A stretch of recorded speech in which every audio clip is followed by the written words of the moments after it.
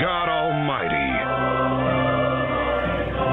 Rick Emerson returns on AM 970 Solid State Radio. To build a sex temple. I don't mean for this to sound sleazy, but what do you wear when I put my baby in you? I better take off my pants. Take off your panties. Let me go to thehornysluts.com. Grapefruit-like bosoms, which are plentiful and really possible it's being hidden in my buttocks. You must take my seed. I was waiting for the anus. No matter what you do in your life, you will never be as retarded as I am.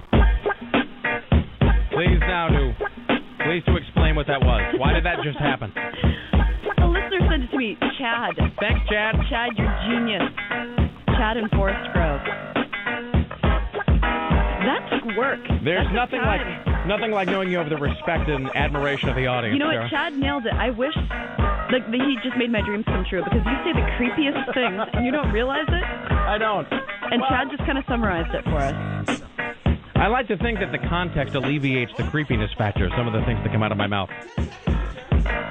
Like that time that I said that Richie having sex with that Mormon girl was the hottest thing ever. Yeah, that was just creepy. Well, maybe that'll be in Chad's next creation. All right, thanks so much.